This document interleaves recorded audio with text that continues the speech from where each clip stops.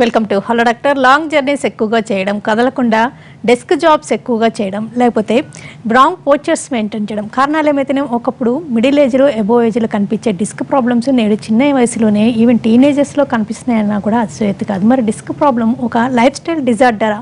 ముందుగానే గుర్తిస్తే ఎలాంటి జాగ్రత్తలు తీసుకోవచ్చు, ఎప్పుడు తప్పనిసరిగా రెస్ట్ తీసుకోవాల్సి ఉంటుంది? వివరాలను అడిగి తెలుసుకుందాం. హోమియోకేర్ ఇంటర్నేషనల్ డాక్టర్ సుధారాన్ని అడిగి.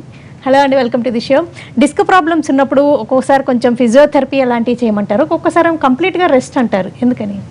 సో డిస్క్ ప్రాబ్లమ్స్ అనేవి ఈ మధ్యకాలంలో చాలా ఎక్కువైపోయినాయండి. ఇంతకుముందు అయితే ఏజ్డ్ వాళ్ళకి వస్తుండేది, కానీ ఈ మధ్యకాలంలో టీనేజర్స్ నుంచి కూడా ఈ డిస్క్ ప్రాబ్లమ్స్ అనేటివి స్టార్ట్ అవుతూ ఉన్నాయి. సో డిస్క్ ప్రాబ్లమ్స్ అనేటివి, అసలు డిస్క్లు అంటే ఏంటి అని అంటే వెన్నుపూస మెడ దగ్గర నుంచి కింద తోకబొక్క వరకు కూడా బ్యాక్ బోన్స్ మధ్యలో ఒక స్పాంజెస్ మాదిరిగా, ఒక కుషన్స్ మాదిరిగా, రబ్బర్స్ మాదిరిగా ఉండే ఆకారాలనే బోన్స్కి మధ్యలో ఉండే వాటినే ఈ డిస్క్ అని అంటాం అనమాట. సో ఇవి వెన్నుపూస అంతా కూడా ఉంటాయి. సో అనేక కారణాల వలన ఈ డిస్కుల మీద ఒత్తిడి అనేది ఎక్కువైపోయినప్పుడు అవి కదిలిపోవడము, వాపు రావడము, జరిగిపోవడము, ఉబ్బిపోవడం లాంటివి జరిగితే ఆ వెన్నుపూస కింద ఉండే వెన్నుపాము మీద దాని ఒత్తిడి పడ్డప్పుడు చాలా రకాల ఇబ్బందులు అనేటివి ఏర్పడతాయి. కొన్నిసార్లు ఆ నరాలు అనేటివి పనిచేయవు, బ్లాక్ అయిపోతూ ఉంటాయి, ఇలాంటి సమస్యలు ఏర్పడతాయి. అయితే ఈ డిస్క్ ప్రాబ్లమ్స్కి మనకు కారణాలు చూసుకుంటే, ఇది రకాలు కారణాలు చూసుకున్నట్లయితే ఈ స్పాండిలైటిస్, స్పాండిలోసిస్, తర్వాత disc bulge, disc protrusion, disc desiccation, annular tear, slip disc అనేటివి ఉంటాయి అన్నమాట. సో ఇంకా సియాటికా. సో ఇందులో ఒక్కొక్కటి మనం చూసుకుంటే కారణాలు వచ్చేసి స్పాండిలైటిస్ అంటే వాప్ అనమాట. అంటే వెన్నుపూసలోకి సంబంధించిన ఆ పొరలు కానీ, వెన్నుపూస చుట్టుపక్కల ఆకారాలు కానీ, అవన్నిటిలలో వాప్ అనేది రావడాన్ని, ఇన్ఫ్లమేషన్ రావడాన్ని స్పాండిలైటిస్ అంటారు అనమాట.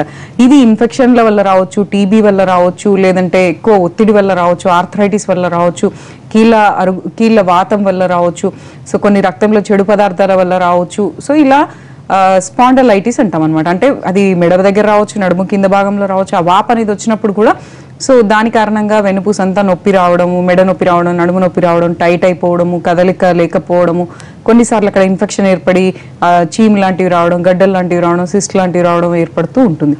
సో దీనికి కూడా హోమియోపతి మెడిసిన్ అనేది ట్రై చేయొచ్చు. ఇంకా కామన్ టైప్స్లో మనం చూసుకుంటే స్పాండిలోసిస్. ఈ స్పాండిలోసిస్ అనేది ఏజ్ పైబడుతున్న వాళ్ళ లోపలనే కాకుండా మిడిల్ ఏజ్ నుంచి కూడా మన చేసే జాబ్ని బట్టి, డెస్క్ జాబ్స్, లేదంటే journeys, long journeys, hard work, system work ఇలా చేసే వాళ్ళకి చాలా మందికి ఏంటంటే యంగ్ ఏజ్లో నుంచే ఈ స్పాండిలోసిస్ అంటే అరుగుదల అనేది ఏర్పడుతుంది. చిత్తూరు జిల్లా నుంచి గోపాల్ గారు. గోపాల్ గారు మేడం నమస్తే అండి, చెప్పండి. మేడం మనకి మేడం మనం 2 months నుంచే 2 months నుంచి బ్యాక్ పెయిన్ మేడం కొంచెం ఎక్కువ వస్తుంది. ఒక్కొక్కసారి ఒక్కొక్క టైం, ఒకసారి పైన వస్తుంది, ఒకసారి కింద వస్తుంది. అది ఎందువల్ల వస్తుందో కనుక్కున్నామని మేడం. అదొకటేనా సార్? మరి ఏమైనా టెస్ట్ చేయించుకున్నారా? టెస్ట్ చేస్తున్నాను మేడం. ఇక్కడ చిత్తూరు జిల్లా మన కుప్పము పిఎస్సి మెడికల్ ఉంది, చేస్తున్నాం మేడం. రిపోర్ట్లు ఏం చేయించుకోలేదా సార్? మేడం స్కానింగ్ చేస్తున్నాను మేడం. వెనుపూస ఇది చేస్తున్నాం మేడం. సరే సార్, చెప్తాను సార్. మీరు చెప్పిన దాంట్లో కొద్దిగా క్లారిటీ లేదు, కాకపోతే బ్యాక్ పెయిన్ అనేది ఉంది. బ్యాక్ పెయిన్ అనేది చాలా మందికి ఉంటుంది సార్. ఇది స్టార్టింగ్ స్టేజెస్లో బ్యాక్ పెయిన్ లాగానే ఉంటుంది. ఇది స్టేజీలు పెరుగుతున్న కొద్దీ, ఆ ప్రాబ్లం అనేది పెరుగుతున్న కొద్దీ వెన్నుపూస అంతా నొప్పి రావడము, లేదంటే కాళ్ళ మీద ఎఫెక్ట్ పడడం, యూరిన్ మీద, మోషన్ మీద ఎఫెక్ట్ పడడం, సో కాలంతా లాగడం, తిమ్మిరి మంట మొద్దుబారడం అలాంటివి జరిగే అవకాశాలు ఉంటాయి. సో బ్యాక్ పెయిన్కి కారణాలు చూసుకుంటే వెయిట్ ఎక్కువగా ఉండడం, లేదంటే సడన్గా మీరు ఇంతకుముందు ఈ 2-3 నెలల క్రితం ఏదైనా బరువు ఎత్తడము, లేదంటే కింద వంగి లేసేటప్పుడు ఏదైనా కదలడము, బోన్ అనేది కదలడం అలాంటివి జరిగిన, ఏదైనా కింద పడ్డా, దెబ్బలు తాకినా, లేదంటే చాలా కాలంగా మీరు ఏమైనా పోషక పదార్థాలు తీసుకోకపోవడం వల్ల, కాల్షియం, విటమిన్ డి తగ్గిపోవడం వలన కూడా ఈ బ్యాక్ పెయిన్స్ అనేటివి వస్తూ ఉంటాయి. వీటి వల్ల ఏంటంటే ఎముకలు అనేటివి మెత్తబడిపోవడం, ఎముక లోపల గట్టితనం లేకపోవడం, అవి కదలడము, మధ్యలో ఉండే డిస్కులు అనేటివి జరగడం లాంటివి జరుగుతాయి. సో అక్కడ ఉండే నరాలు, నడుము కింద భాగంలో ఉండే నరాలు ఏంటంటే నడుము నుంచి కాళ్ళ కింది భాగాలలో ప్రసారమైన నరాలు ఉంటాయి కాబట్టి, సో దాని తీవ్రతను బట్టి ఒక్కొక్కలాగే ఇది చూపిస్తుంటుంది ఎఫెక్ట్. సో దీనికి కొంచెం మీరు తీసుకోవాల్సిన జాగ్రత్తలు వచ్చేసి, ఎవరికైనా కూడా బ్యాక్ పెయిన్ ఇలాంటి వెనుపు సమస్యలు ఉన్న వాళ్ళు, సో మీరు కూర్చొని నడిచి నిలబడే పోస్చర్స్ కరెక్ట్గా ఉండేలాగా చూసుకోండి. సో లాంగ్ జర్నీస్ చేయొద్దు, బరువులు ఎత్తొద్దు, కొన్ని రోజులు కంప్లీట్గా బెడ్ రెస్ట్ తీసుకుంటే మంచిది. ఎట్లా వంగి లేవడం, మెట్లకి దిగడం, బరువులు ఎత్తడం, సడన్ మూమెంట్స్, సడన్గా కదలడము, వంగడము ఇలాంటివి చేయకండి. సో ఇవి మెయింటైన్ చేసుకుంటూ హోమియోపతి ట్రీట్మెంట్ తీసుకోవచ్చండి. దీనికి శాశ్వత పరిష్కారం ఉంది. ఎంతో మంది వాడుతూ చాలా మంచిగా అవుతున్నారు. సైడ్ ఎఫెక్ట్స్ కూడా ఏముండవు. వీలుంటే మీ దగ్గర ఏదైనా ఎక్స్రే రిపోర్ట్ నడుముకు సంబంధించినది ఉంటే తీసుకోనండి, లేదంటే ఒక ఫ్రెష్ రిపోర్ట్ చేయించుకొని కన్సల్ట్ అవ్వండి. రిపోర్ట్ లేకపోయినా పర్వాలేదు, మేము ఎగ్జామినేషన్ చేస్తాం. సో అది కన్సల్ట్ అయ్యి మందులు వాడుకుంటే మీ ప్రాబ్లమ్స్ అనేవి సాల్వ్ అవుతాయి. డిస్క్ ప్రాబ్లమ్స్ వల్ల నరాల మీద ప్రభావం ఉన్నప్పుడు ఆ లక్షణాలు ఎలా ఉంటాయి అంటారు? సో డిస్కులు అనేటివి వెనుపూస అంతా ఉంటాయి కాబట్టి మెడ నుంచి కింద నడుము వరకు. సో ఏ ప్రాంతంలో ఆ డిస్క్లో మార్పు వస్తుంది, ఏ ప్రాంతంలో ఎఫెక్ట్ అయిందనే దాన్ని బట్టి ఆ నరాల ఒత్తిడి అనేది ఉంటుంది. అంటే ఒక స్టేజ్లో ఏంటంటే డిస్క్లు అనేవి బాగా బయటికి ఉబ్బిపోవడము, లేదంటే ఉన్న ప్లేస్లో నుంచి ముందుకు కదలడము లాంటివి జరిగినప్పుడు మధ్యలో ఉండే స్పైనల్ కార్డ్, వెన్ను పాము ఏదైతే ఉంటాయో, నరాలకు సంబంధించి ఏదైతే ఉంటాయో వాటి మీద ఒత్తిడి పడుతుంది. అయితే మెడ దగ్గర నరాలు ఒతకపోతే సో అది ఒక్కొక్కరికి ఒక్కొక్క విధంగా ఉంటుంది. రెస్ట్ తీసుకుంటే కొంచెం రిలీఫ్ ఉంటుంది. కొంచెం పని చేసినా కూడా మెడ దగ్గర ఎఫెక్ట్ అయిన వాళ్ళకి మెడ నొప్పి, మెడ టైట్గా అయిపోవడం, మెడ తిప్పలేని పరిస్థితి, మెడలు నిలబడవు, అలాగే కూర్చొని లేసినప్పుడు చక్కెర వచ్చినట్టుగా ఉండడం, గిడ్డినెస్, కళ్ళు తిరిగినట్టుగా ఉండడం, తర్వాత పడుకున్నా కూడా కొంతమందికి ఏదో ఇసిరేసినట్టు లేదంటే కింద పడిపోయినట్టు ఫీలింగ్ వస్తూ ఉంటుంది. సో ఆ భయానికి చాలా మంది కరెక్ట్గా నిద్ర కూడా పోరు. తర్వాత నడుస్తూ కూర్చుంటూనే కళ్ళు తిరుగుతూ ఉంటాయి, ఇంబ్యాలెన్స్ అయిపోతుంది బాడీ. మెడ దగ్గర ఎఫెక్ట్ అయిన వాళ్ళకి ఇవే కాకుండా జబ్బల దగ్గర, షోల్డర్స్ దగ్గర, చేతి వేళ్ళు, ఛాతి భాగంలో పొడిచినట్టుగా తిమ్మిర్లు, మంటలు ఇలాంటివి మొద్దుబారినట్టు, చీమలు వాకినట్టు ఉంటాయన్నమాట. సో దీనికి మనం గమనించుకొని లక్షణాలు ఒక 2 నుంచి 3 వారాల లోపు సో దీనికి మనం గమనించుకొని ఇది ఇంకా అలాగే ఉంది అని అంటే తగిన పరీక్షలు చేయించుకొని మందులు వాడుకుంటే ఇది కంప్లీట్గా క్యూర్ అవుతుంది. Various types of disc problems ఎలా ఉంటాయి, దీనిలో రకాలు, స్టేజెస్ ఎలా ఉంటాయి అంటారు? సో డిస్క్ ప్రాబ్లమ్స్ అనేటివి ఎలా ఉంటాయంటే, డిస్క్లు అనేటివి వెన్ను పూసలు అంటే బ్యాక్ బోన్స్ మధ్యలో ఉండే ఆకారాలని డిస్క్లు అంటాం. ఈ డిస్క్లు ఉండడం వలన మనం వంగిలేసినా మన వెన్నుపూసకి ఏం కాదు, ఫ్లెక్సిబిలిటీ అనేది ఉంటుందన్నమాట. అయితే కొన్ని కారణాల వల్ల డిస్క్ల మీద ఎఫెక్ట్ పడ్డప్పుడు ఆ డిస్క్లు అనేటివి మెత్తటి ఎముకలు కాబట్టి బయటికి ఉబ్బుతూ ఉంటాయి. సో ఫస్ట్ ఏంటంటే డిస్క్ బల్జ్, అంటే డిస్క్లలో వాపు రావడాన్ని డిస్క్ బల్జ్ అంటాం. సో ఈ డిస్క్ బల్జ్ ఉన్న వాళ్ళకి బ్యాక్ పెయిన్ రావచ్చు, నెక్ పెయిన్ రావచ్చు, కాళ్ళ మీద ఒత్తిడి లైట్గా ఉండొచ్చు, విపరీతంగా కూడా నొప్పి ఉండొచ్చు. సో ఇంకా డిస్క్ ప్రొట్రూషన్, డిస్క్ హెర్నియేషన్ అనేటివి ఉంటాయి. అంటే డిస్క్ అనేది వాపుతో కాకుండా ఇంకా కొంచెం ఎక్కువ వాపు రావడం, ఉన్న ప్లేస్ నుంచి ముందుకు వెళ్ళిపోవడాన్ని డిస్క్ ప్రొట్రూషన్ అంటాం అనమాట. ఈ డిస్క్ ప్రొట్రూషన్ ఉన్న వాళ్ళకి కొన్నిసార్లు నర్వ్ కంప్రెషన్ అనేది ఎక్కువగా ఉంటుంది. ఆ నరం ఒత్తిడి ఎక్కువ ఉన్నప్పుడు అది ఏ ప్రాంతంలో, మెడ దగ్గరనా లేదంటే జబ్బల దగ్గరనా నడుము దగ్గరనా అనేది దాన్ని బట్టి ఆ నరాల ఒత్తిడి అనేది ఉంటుంది. కొంతమందికి అయితే ఈ డిస్క్ ప్రొట్రూషన్ ప్రాబ్లంలో సో ఏమవుతుందంటే ఆ కంప్లీట్గా కాళ్ళకు సంబంధించిన నరాలు అనేటివి ఒత్తుకపోవడము, కొంతమంది బెడ్ రిడన్ అయిపోవడం, లేవలేని పరిస్థితి, నడవలేని పరిస్థితి ఉంటుంది.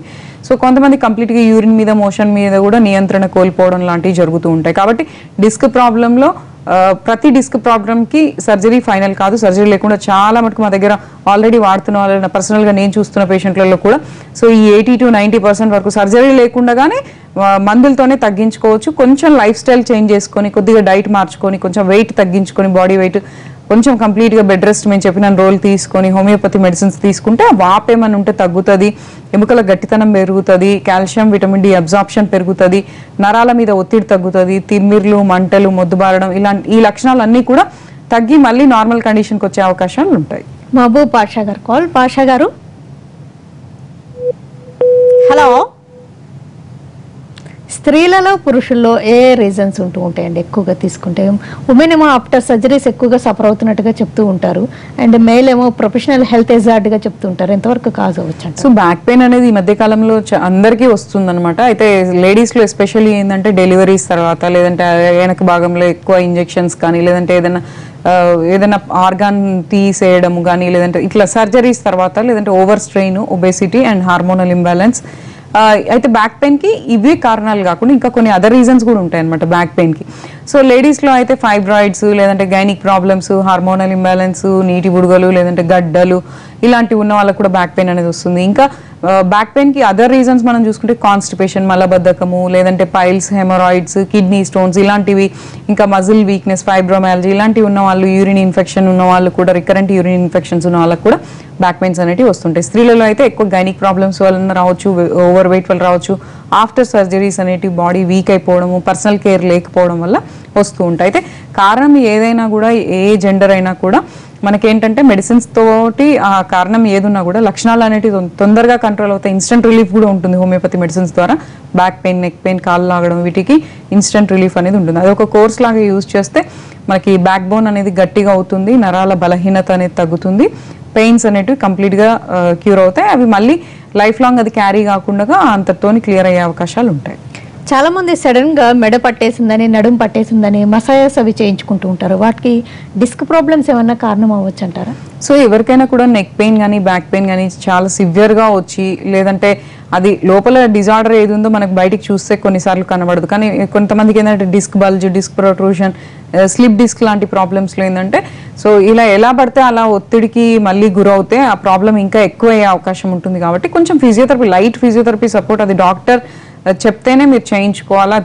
దాంతోపాటు కొంచెం కంప్లీట్గా ప్రాబ్లం ఎక్కువ ఉన్నప్పుడు సో ఎక్కువ ఎక్సర్సైజ్, ఎక్కువ జంపింగ్, ఎక్కువ ఒత్తిడి పెట్టకుండా, ఫిజికల్ స్ట్రెయిన్ అనేది కాకుండా బెడ్ రెస్ట్ బెటర్ అండి. సో కొంచెం నయం అయిన తర్వాత ప్రాబ్లమ్ కొంచెం ఫిజియోథెరపీ సపోర్ట్ కానీ లైట్ ఎక్సర్సైజెస్ కానీ మేము సజెస్ట్ చేస్తాం, డాక్టర్స్ని సజెస్ట్ చేస్తాం ఏది సేఫ్ అనేది. ఎందుకంటే ప్రాబ్లం ఉన్నప్పుడు, డిస్క్ ప్రాబ్లం ఉన్నప్పుడు ఏది చేసినా కూడా అది రివర్స్ అయిపోతుంది, ఎక్కువైపోతుంది, ఉన్న ప్రాబ్లం పెరిగిపోతుంది, కంప్లీట్గా కోలుకోలేని పరిస్థితి, సర్జరీకి వెళ్ళాల్సిన పరిస్థితి కూడా ఏర్పడుతుంది మనము ఎక్కువ ఒత్తిడికి గురి చేస్తే.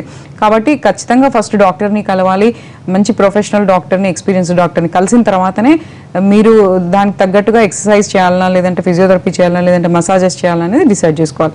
సో స్టేజ్ని బట్టి, తీవ్రతను బట్టి మేము సజెస్ట్ చేస్తాం. ఇది చేసుకుంటూ నేను చెప్పేది ఏంటంటే డిస్క్ ప్రాబ్లమ్స్లో కొంచెం కంప్లీట్గా బెడ్ రెస్ట్ తీసుకోవాలి, బరువులు ఎత్తొద్దు, బ్యాక్ సపోర్ట్ తోటి కూర్చోవాలి, ఎట్లా పడితే అట్లా నడవడం, నిలబడడం, జంపింగ్ ఇలాంటివి, జిమ్ కానీ స్పోర్ట్స్ కానీ సో జంపింగ్ ఎక్సర్సైజ్ ఇలాంటివి అవాయిడ్ చేయాలి, కంప్లీట్గా బెడ్ రెస్ట్ తీసుకోవాలి. సో మెత్తటి పరుపులు వాడొద్దు, కొంచెం ఫ్లాట్గా ఉండే సర్ఫేస్ మీద ఉండాలి, అడ్డంగా లేవకూడదు, ఒక సైడ్కి మళ్ళీ చేతుల సపోర్ట్ తోటి లేవాలి బ్యాక్ పెయిన్ ఉన్న వాళ్ళు. సో కొంచెం బవెల్స్ ఫ్రీ ఉండేలాగా చూసుకోవాలి. బ్యాక్ పెయిన్ ఉన్న వాళ్ళు మోషన్ ఫ్రీ లేకపోతే ఇంకా పెయిన్ అనేది ఎక్కువ ఉంటుంది. ఇంకోటి ఎముకలు వీక్ ఉన్న వాళ్ళకి కూడా బ్యాక్ పెయిన్ ఎక్కువ ఉంటుంది. కాబట్టి ఎముకలు గట్టిగా అయ్యే విధంగా పాలు, పాల ఉత్పత్తులు, తృణధాన్యాలు, ఎక్కువ ఆకుర కూరగాయ ఇలాంటి బలమైన వస్తువులు తీసుకోవాలి. సో ఇవన్నీ చేసుకుంటూ మీరు హోమియోపతి ట్రీట్మెంట్ తీసుకుంటే ఎలాంటి సమస్య ఉన్నా కూడా back pain, neck pain, spondylosis, spondylitis, disc bulge ఇలాంటివన్నీ కూడా కంప్లీట్ క్యూర్ అవుతాయి. డిస్క్ ప్రాబ్లమ్స్లో టైప్స్, రకాలు, లక్షణాలు, పరిష్కార మార్గాలు వివరాలు తెలుసుకుంటున్నాం. వీరభద్రరావు గారు కాలండి రాజమండ్రి నుంచి. వీరభద్రరావు గారు నమస్తే, చెప్పండి. అది కాలు బాగా నొప్పి వచ్చేస్తుందండి, మోకాల్లోని. మోకాలు ఒక్కటేనా సార్? మోకాలు ఒకటండి. ఎప్పటి నుంచి అండి? ఏజ్ ఎంత మీది? 36 అండి. టెస్ట్ ఏమైనా చేయించారా? చేయించానండి. ఏమని చెప్పారు? అది లోపల ఎందుకు అరిగిందని చెప్పారండి, కానీ చాలా మంది వాటిని అప్పుడు సెట్ అవ్వలేదండి అవి.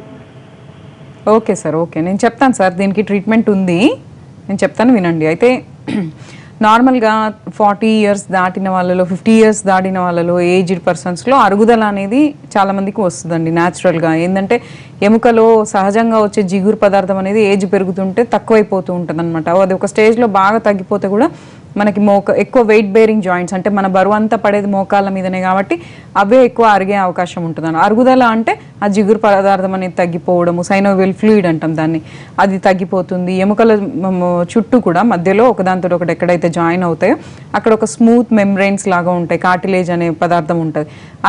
అదేంటంటే రఫ్ అయిపోయి ఎగుడు దిగుడుగా ఒక మున్ల మాదిరిగా ఆ మోకాళ్ళ మధ్యన ఫామ్ అవుతూ ఉంటుంది, స్పేస్ అనేది తగ్గుతుంది. దానివల్ల ఏంటంటే కాల్కి మూమెంట్ ఇచ్చినప్పుడల్లా చాలా ఒకదాంతో ఒకటి రాసుకపోయి చాలా విపరీతంగా నొప్పి అనేది వస్తుంది, వాపు కూడా రావచ్చు. సో నడకబోతుంది. తర్వాత ఇది ఇలాగే నెగ్లెక్ట్ చేస్తే కాళ్ళు అనేటివి వంకర్లు పోతూ ఉంటాయి. సో కంప్లీట్గా అరిగిపోతుంది. కంప్లీట్గా ఇదేంటంటే ఒకసారి అరుగుదల స్టార్ట్ అయింది అని అంటే ఇంక ఏజ్ పెరుగుతుంటే అరుగుదల ఇంకా పెరుగుతూనే ఉంటుంది స్టేజెస్. కాబట్టి ఏంటంటే దీన్ని నెగ్లెక్ట్ చేయకుండా నీ జాయింట్స్కి కొంచెం స్ట్రెస్ పడొద్దు, మోకాళ్ళ మీద వంగి లేవడం చేయకండి, ఎక్కువ మెట్లెక్కి దిగడము, కింద కూర్చోవడం ఇలాంటివి చేయకండి. సో 35 yearsకే అరిగిపోయింది అని అంటే, 36 yearsకే అరిగిపోయింది అంటే కొంచెం తొందరగానే మీకు అరిగిపోయింది. అయితే మీరు చేసే పనిని బట్టి ఎక్కువ హార్డ్ వర్క్, మోకాళ్ళ మీద స్ట్రెస్ పడకుండా మీరు తీసుకునే ఆహారంలో నేను ఇంతకుముందు కూడా చెప్పిన ఎముకలు గట్టిపడే విధంగా కొంచెం పాలు, పాల ఉత్పత్తులు, ఎక్కువ ఆకుర కూరగాయ ఇలాంటివి కొంచెం ఎక్కువ తీసుకోండి, కప్పు నిండా తినండి తిన్నప్పుడల్లా. సో తర్వాత కొంచెం లైట్గా ఎక్సర్సైజెస్, మోకాళ్ళకి తొడిగేటివి వాడండి, నీ క్యాప్స్ వాడండి, ఎక్కువ స్ట్రెయిన్ ఉండే జాబ్ అని అంటే అవి వాడండి. లాంగ్ జర్నీస్ చేయకండి. ఇవి చేసుకుంటూ మీరు హోమియో ట్రీట్మెంట్స్ కొంచెం లాంగ్ టర్మ్గా తీసుకుంటే ఆ జిగురు పదార్థం అనేది న్యాచురల్గా కొంచెం పెరుగుతుంది, వాపు ఏమైనా ఉంటే తగ్గుతుంది, ఎముక చుట్టూ ఉండే పొర కొద్ది నెలలలో మళ్ళీ స్మూత్ అవుతుంది. దానివల్ల మీకు ప్రాబ్లం అనేది లైఫ్ లాంగ్ సఫరింగ్ అనేది లేకుండా, లైఫ్ లాంగ్ ఇబ్బంది పడకుండా, లైఫ్ లాంగ్ మెడిసిన్స్ మీద డిపెండ్ కాకుండా చేసుకోవచ్చు. వీలుంటే ఒకసారి మీ ఎక్స్రే రిపోర్ట్ తీసుకొని కన్సల్ట్ అవ్వండి మా నియరెస్ట్ బ్రాంచ్లో. దీనికి ట్రీట్మెంట్ ఉంది, మందులు వాడితే మళ్ళీ నార్మల్కి వస్తుంది. అది డిస్క్ ప్రాబ్లమ్స్ ఎక్కువగా అక్యూట్గా ఉంటాయా, క్రానిక్గా ఉంటాయా? కొంతమంది ఆల్ ఆఫ్ ఏ సడన్ ఈ సమస్యలకు గురవుతుంటారు, ఎందుకంటారు? సో డిస్క్ ప్రాబ్లం అనేది ఒకసారి వచ్చింది అని అంటే కొంతమందికి ఏంటంటే అది లైఫ్ లాంగ్ దాని ఎఫెక్ట్ చూపిస్తూ ఉంటుంది అనమాట. అయితే దీని పెయిన్ అనేది చాలా సివియర్గా ఉంటుంది, అక్యూట్ పెయిన్ అనేది కూడా వస్తూ ఉంటుంది. అక్యూట్ అంటే ఆ తీవ్రత భరించలేమన్నమాట ఆ టైంలో. డిస్క్ ప్రాబ్లమ్స్లో పెయిన్ అనేది చాలా సివియారిటీ ఎక్కువ ఉంటుంది. సో అది ఎక్కువ ఏంటంటే మెడల దగ్గర, నడుము దగ్గర మన బరువు పడుతుంది కాబట్టి ఎక్కువ స్ట్రెస్ వాటి మీదనే పడతాయి కాబట్టి ఎక్కువ అక్కడే డిస్క్ బల్జ్ అనేటివి చూస్తుంటాం. కానీ వేరే డిస్క్లలో కూడా ఇది రావచ్చు. అయితే డిస్క్ బల్జ్, డిస్క్ ప్రొట్రూషన్ అంటే స్టేజెస్ పెరుగుతున్న కొద్దీ, డిస్క్లలో వాపు ఎక్కువైతున్న కొద్దీ నరాల ఒత్తిడి ఎక్కువైపోతుంది అనమాట. అయితే ఈ పెయిన్ అనేది చాలా సివియర్ ఉండి లేవలేని స్థితికి కూడా వెళ్ళిపోతూ ఉంటారు, కంప్లీట్గా బెడ్ రిడెన్ కూడా అయిపోతూ ఉంటారు. నడుము అనేది వంగిపోతుంది, పోస్చర్ కూడా చేంజ్ అయిపోతుంది, కుంటుతూ నడవాల్సిన పరిస్థితి, వంగిపోయి నడవాల్సిన పరిస్థితి. అంటే దీనివల్ల ఈ డిజార్డర్ వల్ల స్కోలియోసిస్, కైఫోసిస్ అనేటి అంటే కొంచెం సైడ్ బెండింగ్ అని, ఫార్వర్డ్ బెండింగ్ అని ఇలాంటివి జరుగుతూ ఉంటాయి అనమాట. అయితే అట్లా వంగిపోయిన వాళ్ళు కూడా హోమియోపతి మెడిసిన్స్ ద్వారా లైవ్ కేసెస్ మన హోమియోకేర్ ఇంటర్నేషనల్లో ఉన్నాయన్నమాట. వంగిపోయిన వాళ్ళు కూడా కొంతకాలం లాంగ్ టర్మ్గా హోమియో ట్రీట్మెంట్స్ తీసుకుంటూ చెప్పే జాగ్రత్తలు జాగ్రత్తగా పాటించుకుంటూ ఉంటే ఆ వెన్నుపూసలు అనేది మళ్ళీ గట్టిపడి, ఆ కండరాల పటుత్వం అనేది పెరిగి, నరాల బలహీనత అనేది తగ్గి మళ్ళీ నార్మల్ కండిషన్కి చాలామంది వస్తున్నారు. సో కాబట్టి డిస్క్ ప్రాబ్లమ్స్కి ఎక్సలెంట్ ట్రీట్మెంట్ ఉంది, స్పెషాలిటీ ట్రీట్మెంట్ ఉంది, ఎన్నో రకాల మందులు ఉన్నాయి. పెయిన్స్కి చెప్పుకుంటూ పోతే మాగ్నీషియం ఫాస్ఫోరికము, రస్టాక్స్, బ్రయోనియా, సిమ్సిఫ్యూగా, రూటా, ఆర్నికా, ఇట్లా బెల్డోనా, ఇట్లా చాలా మెడిసిన్స్ ఉంటాయి, గాయకం. సో ఇలాంటి కాకుండా లక్షణాలను బట్టి యూజ్ చేస్తే కొంతవరకు వెంటనే రిలీఫ్ ఉంటుంది. కాకపోతే కాన్స్టిట్యూషనల్ థెరపీ అనేది మేము వాడే స్పెషాలిటీ ట్రీట్మెంట్. ఇందులో ఏంటంటే ప్రతి మనిషికి వారి వారి శరీర తత్వాలు, మానసిక తత్వాలు, వ్యాధి తత్వాలను కంప్లీట్గా స్టడీ చేసి ఎన్నో వేల రెమెడీస్లో మీకు సెట్ అయ్యే రెమెడీస్ 1, 2, 3 ఉంటాయన్నమాట. అవి సెట్ అయ్యే రెమెడీస్ కరెక్ట్గా వాడుకుంటే కంప్లీట్గా లోపల నుంచి అది నరాలు అనేటివి బలంగా అవుతాయి, వెన్నుపూస బలంగా అవుతుంది, వాపు ఏమైనా ఉంటే తగ్గుతుంది. ఇది మళ్ళీ ఫ్యూచర్లో రిపీట్ కాకుండా కూడా చేసుకోవచ్చు. డిస్క్ ప్రాబ్లమ్స్ని నెగ్లెక్ట్ చేసే కొద్దీ తలెత్తే కాంప్లికేషన్స్ ఎలా ఉంటాయి, నరాల మీద ఎలాంటి ప్రభావం చూపిస్తాయి అంటారు? సో డిస్క్ ప్రాబ్లమ్స్ అనేవి మనం నెగ్లెక్ట్ చేస్తే పెయిన్ చాలా విపరీతంగా ఎక్కువైపోతుంది. నార్మల్గా మనం నడవలేము, స్టిక్ సపోర్ట్ తోటో, లేదంటే వాకర్ తోటో, లేదంటే వీల్ చైర్, లేదంటే కంప్లీట్గా బెడ్ రిడెన్ అయిపోయే అవకాశం కూడా ఉంటుంది. కాళ్ళు, నడుము భాగం ఎఫెక్ట్ అయితే కాళ్ళు పనిచేయవు. కొన్నిసార్లు దాన్ని సెక్షువల్ మీద కూడా ఎఫెక్ట్ పడవచ్చు, లేదంటే యూరిన్ మీద కానీ మోషన్ యొక్క నియంత్రణ అనేది కోల్పోయే అవకాశం ఉంటుంది. సో కొన్నిసార్లు ఏంటంటే కంప్లీట్గా ప్యారలైజ్డ్ కండిషన్లోకి వెళ్ళిపోవచ్చు. కంప్లీట్గా నర్వ్ బ్లాక్ అనేది ఉంటే ఎక్కువ ప్రాబ్లం ఉంటుంది, రేడియేటింగ్ పెయిన్ అనేది ఉంటుంది, సియాటికా ఎక్కువ ఉండొచ్చు. అంటే సఫరింగ్ అనేది చాలా ఎక్కువ ఉంటుంది. డిస్క్ ప్రాబ్లం ఎక్కువ అవుతున్న కొద్ది మనం జాబ్ చేసుకోలేము, ఎక్కడికి బయటికి వెళ్ళలేము, ఎందులో పార్టిసిపేట్ చేయలేము, ఎక్కువసేపు నిలబడలేము, ఏ పని కంప్లీట్గా మనం చేసుకోలేము, లైఫ్ లాంగ్ దాని సఫరింగ్ అనేది ఉంటుంది. సో కొంతమంది ఏంటంటే దీనికి సర్జరీస్కి వెళ్తూ ఉంటారు. అయితే మా దగ్గర వాడుతున్న కొంతమంది పేషెంట్స్ ఏంటంటే ఆల్రెడీ ఇంతకుముందు సర్జరీ చేయించుకున్నా కూడా అవి లూజ్ అయినాయనో, లేదంటే డిస్కులు అనేటివి పైనుంచి కింది వరకు ఉంటాయి కాబట్టి ఒక్క డిస్క్కి ఇంతకుముందు సర్జరీ అయినా కూడా వాళ్ళ శరీర తత్వాలను బట్టి ఆ డిస్కులు వీక్ ఉన్న వాళ్ళు మళ్ళీ వేరే ప్రాంతంలో ఆ ప్రాబ్లం ఏర్పడి మళ్ళీ సర్జరీకి వెళ్ళలేక మా దగ్గరికి వస్తూ ఉంటారు. అయితే any disc problem, disc bulge కానీ, డిస్క్ ప్రొట్రూషన్ కానీ, డిస్క్ హెర్నియేషన్, లేదంటే సియాటికా, సర్వైకల్ స్పాండైలోసిస్, ఇలాంటి వాటికి మీకు సో హోమియోలో చాలా మంచి మెడిసిన్ ఉంది. సో ఇమీడియట్గా వచ్చిన పెయిన్ వచ్చిన వెంటనే మీరు డైరెక్ట్గా సర్జరీకి వెళ్ళకుండా ఫస్ట్ డయాగ్నోస్టిక్స్ చేసుకొని డాక్టర్ని కలిసి దానికి హోమియో ట్రీట్మెంట్స్ తీసుకుంటే చాలా మటుకు మనకి ఏంటంటే సర్జరీకి వెళ్ళకుండా న్యాచురల్గా మనకి మందులతోనే తగ్గిపోయే అవకాశం ఉంటుంది. అంటే చేంజెస్ ఉంటాయి కదా ఫిజికల్గా, ఎక్స్రేస్లు అట్లా విజిబుల్గా కనిపిస్తాయి కదండి. అంటే హోమియో ట్రీట్మెంట్ తోటి రివర్స్ అయినట్టుగా కానీ ఆ చేంజెస్ నార్మల్ అయినట్టుగా తెలుసుకోగలుగుతామా? మరి హోమియోకేర్ ఇంటర్నేషనల్ డాక్టర్ సుధారాణి గారితో డిస్క్ సమస్యలకు హోమియోలో పరిష్కార మార్గాలు వివరాలు తెలుసుకుంటున్నాం. భాస్కర్ రెడ్డి గారు కావాలండి కడప నుంచి. భాస్కర్ రెడ్డి గారు, హలో. నమస్తే అండి, వింటున్నారు డాక్టర్ గారు, చెప్పండి. నాకు నెక్ పెయిన్ వచ్చింది మేడం, జర్నీ చేస్తా అంటే నెక్ పెయిన్ వచ్చింది. ఎంతకాలం నుంచి సార్? నెక్ పెయిన్ వచ్చింది మేడం, నెక్ పెయిన్, మెడ నొప్పి. ఓకే సార్, మెడ నొప్పి ఎంతకాలం నుంచి ఉంది? 20 రోజుల నుంచి ఉంది మేడం. అది నేను అది ఆర్థోపెడిక్ డాక్టర్ దగ్గరికి కన్సల్ట్ అయ్యాను మేడం. Okay sir. అది ఆయన టాబ్లెట్స్ ఇచ్చింటే ఇంకా కొద్దిగా అది కాలర్ ఇచ్చినాడు, కాలర్ పెట్టుకుంటున్నాను. ఎక్స్రేలు తీయించారా సార్? X ray తీసినాను madam. ఎక్స్రే తీసి ఆయన కాలర్ ఇచ్చి కొద్ది రోజులు మేము ఈ మెడిసిన్స్ వాడని, నర్వ్ వీక్నెస్ అది ఒక నర్వ్ పట్టుకుంటానని చెప్పేసి టాబ్లెట్ ఇచ్చినాడు మేడం. ఓకే సార్, ఏజ్ ఎంత మీది? ఏజ్ ఎంత sir? 55 madam, 55. Okay sir, x ray report లో ఏదైనా అరిగిందన్నారా సార్? కొద్దిగా అడిగింది అన్నారు మేడం. Okay sir, okay. దీనికి ఎక్సలెంట్ ట్రీట్మెంట్ ఉంది హోమియోపతిలో. మీరు ఇప్పుడు కాలర్ బెల్ట్ అనేది యూజ్ చేయండి సార్. దానివల్ల ఏంటంటే ఉన్న ప్రాబ్లం పెరగకుండా, అంటే మీరు జర్నీస్ చేస్తే కూడా మెడ మీద నరాల మీద ఒత్తిడి పడకుండా కొంచెం ఆపుతుంది. పడుకునేటప్పుడు కాకుండా మీరు నడిచేటప్పుడు డే టైంలో అది కాలర్ బెల్ట్ యూజ్ చేయండి. సో బరువులు అస్సలు ఎత్తకండి, బాగా ఎత్తున్న పిల్లోస్ వాడకండి. సో కొంచెం మీరు ఎముకలు మెత్తబడితేనే అలా అవుతుంది కాబట్టి ఎముకలు గట్టిగా కావాలి అంటే మనం తినే ఆహారంలో కొంచెం పోషక విలువలు ఉండేలాగా చూసుకోవాలి. ఇంతకుముందు కూడా నేను చెప్పాను, కొంచెం పాల ఉత్పత్తులు, తృణధాన్యాలు, పండ్లు, వెజిటబుల్ సలాడ్, ఫ్రూట్ సలాడ్ ఇలాంటివి మంచిగా తీసుకోండి. ఇది తీసుకుంటూ లైట్గా నెక్ ఎక్సర్సైజెస్ అనేటివి చేయండి. Side bending, forward bending, rotation, clock wise, anti clock wise. సడన్గా చేయకూడదు, ఫాస్ట్గా చేయకూడదు. స్లోగా మీకు ఎంత వీలైతే అంత చేసుకుంటూ ఉండండి. కాలర్ బెల్ట్ యూజ్ చేయండి. హోమియోపతిలో దీనికి కంప్లీట్ క్యూర్ అనేది చాలా మటుకు ఉంటుంది సార్. సో వీలైతే ఒకసారి మీ ఎక్స్రే రిపోర్ట్స్ తీసుకొని రండి. ఎముక మళ్ళీ గట్టిగా అయ్యే విధంగా, డిస్కులలో వాపు తగ్గే విధంగా, నరాల మీద ఒత్తిడి అనేది ఎక్కువ ఉంటే రేడియేటింగ్ పెయిన్ చాలా ఎక్కువ ఉంటుంది అనమాట. షోల్డర్ కూడా లేవదు, చెయ్యి లేవదు అనమాట. మెడల్ కూడా తిప్పడానికి ఇబ్బందికరంగా ఉంటుంది. సో ఇంకా సివియారిటీ ఎక్కువ అయితే కళ్ళు తిరుగుతూ ఉంటుంది, నడుస్తుంటే ఇంబ్యాలెన్స్ అవుతుంది. ఇది ఒక్కసారి స్టార్ట్ అయిందంటే ఇంకా అది తగ్గుతూ పెరుగుతూ లైఫ్ టైం ఉండిపోతుంది. కాబట్టి దీనికి కంప్లీట్ క్యూర్ ఉంది. వీలైతే ఒకసారి మీ రిపోర్ట్స్ తీసుకొని కన్సల్ట్ అయ్యి హోమియోపతి ట్రీట్మెంట్ కొంచెం లాంగ్ టర్మ్గా యూజ్ చేయండి, మీ ప్రాబ్లమ్ సాల్వ్ అవుతుంది. అంటే మార్పులు ఎక్స్రేలో చేంజెస్ అట్లాంటివి నార్మల్ అయినట్టు రివర్స్ అయినట్టుగా తర్వాత ట్రీట్మెంట్ తర్వాత తెలుస్తాయి అంటారా?